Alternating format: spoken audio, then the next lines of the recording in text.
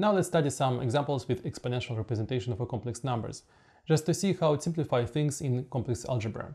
Our first example is to find the modulus and the argument of the following complex number: z equals 1 plus I to the power of 123. Well, first of all, we simplify its second part. We represent I with its exponential form as e to I pi by 2.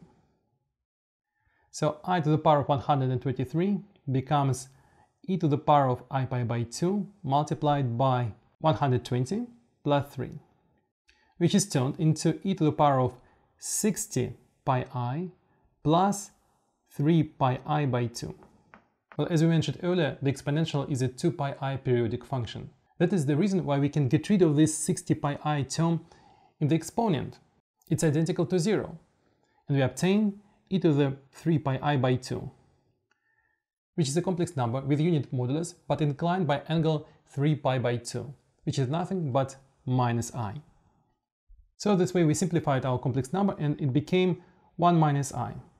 Now it's trivial to find its modulus and argument.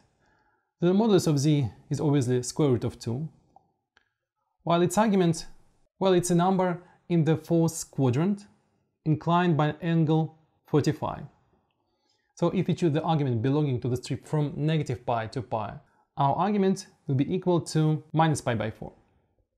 And this way our complex number represented as square root of 2 times e to minus I pi by 4. Now our next example. The assignment is the same. Find the modulus and the argument of the following complex number.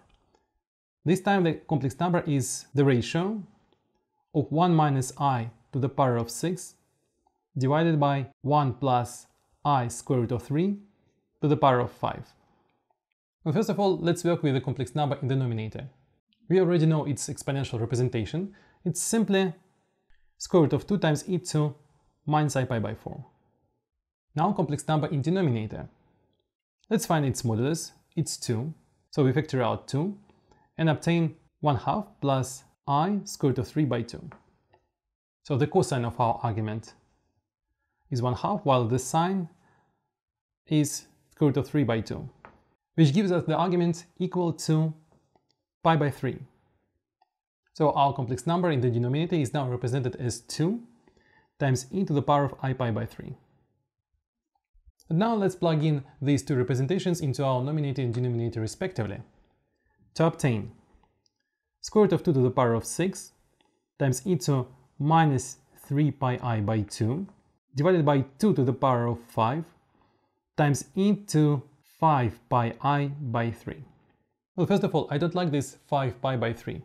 I'd like to represent it as 6 pi minus pi. What it gives me that now in the denominator I will have e to 2 pi I minus pi I by 3. And of course now I can get rid of 2 pi I. The same simplification goes for numerator. Let's represent minus 3 pi by 2 as minus 2 pi plus pi by 2. And in the end we obtain in the denominator minus 2 pi I plus pi I by 2. And as before we get rid of minus 2 pi I in the exponent of the exponential. Therefore we obtain a very simple complex number. Square root of 2 raised to the power of 6 gives us 8. 2 to the power of 5 gives us 32. And we have the ratio of two exponentials, e to pi I by 2 and e to minus pi I by 3, which gives us 1/4 times e to the power of 5 pi I by 6. And this is our final answer. We obtained our complex number with a modulus equal to 1/4 and argument equal to 5 pi by 6.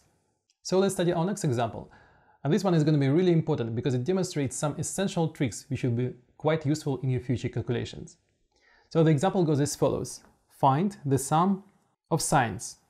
Sine theta plus sine 2 theta plus and so on plus sine n theta.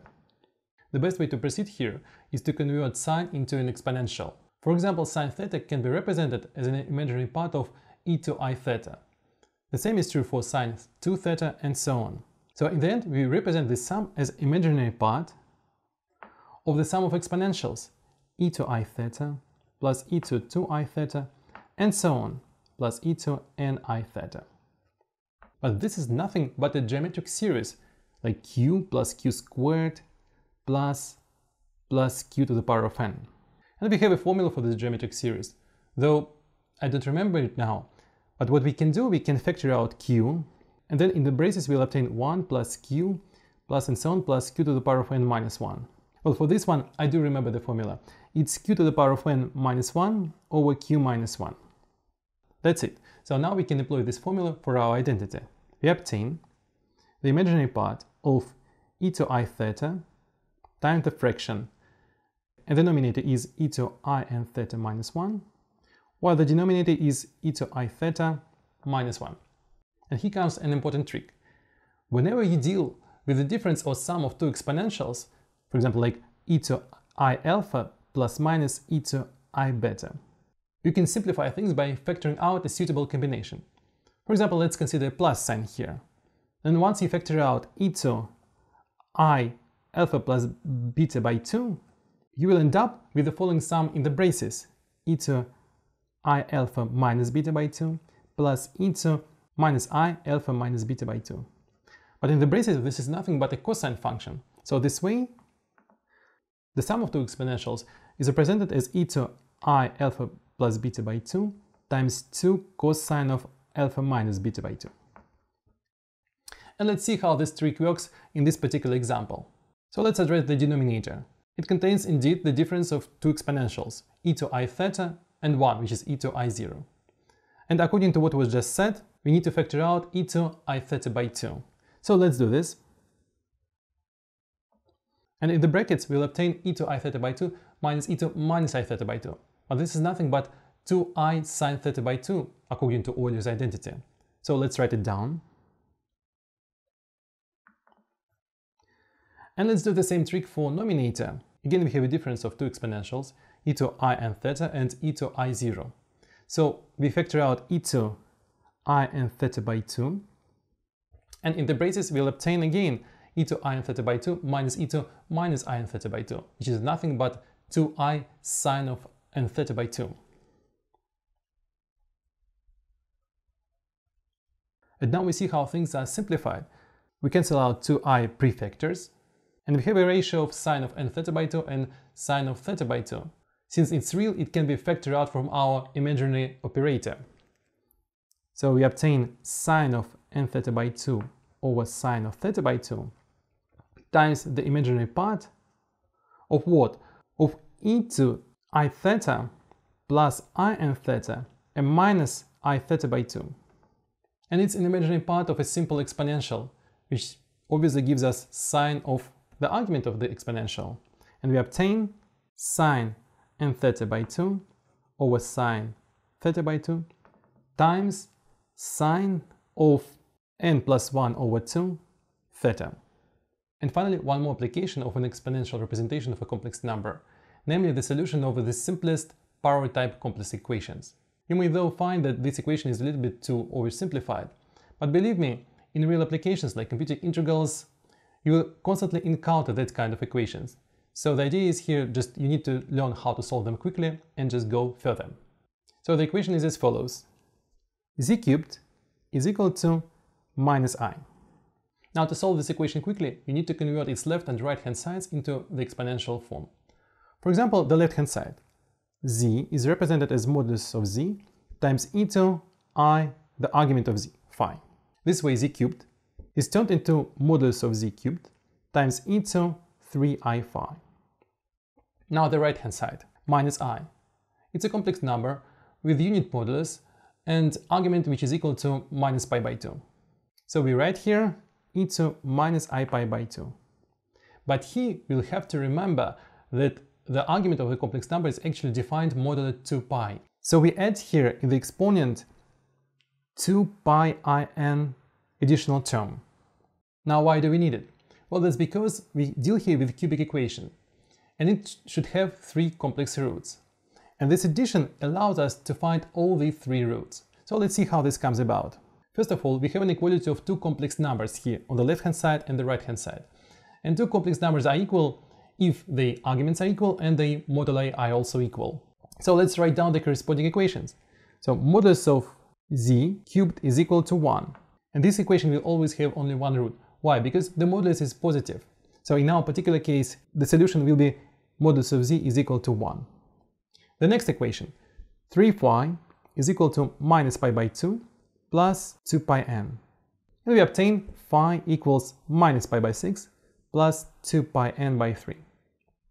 And finally, we obtain the full solution of this equation.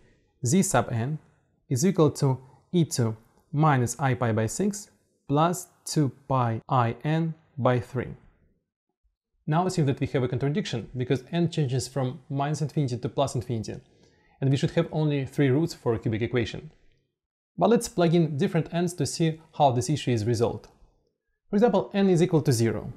Then z0 is equal to e2 minus I pi by 6. Alright, let's plug in n is equal to 1.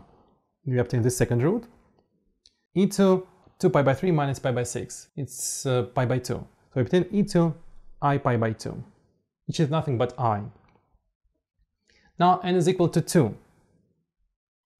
z2 is equal to e2 7 pi I by 6. Now let's try the next value of n. Say n is equal to 3. Then z3 is equal to e2 minus I pi by 6 plus, pay attention, 2 pi I. But the exponential is a 2 pi I periodic function, so we can get rid of this 2 pi I. And this way z3 actually coincides with z0.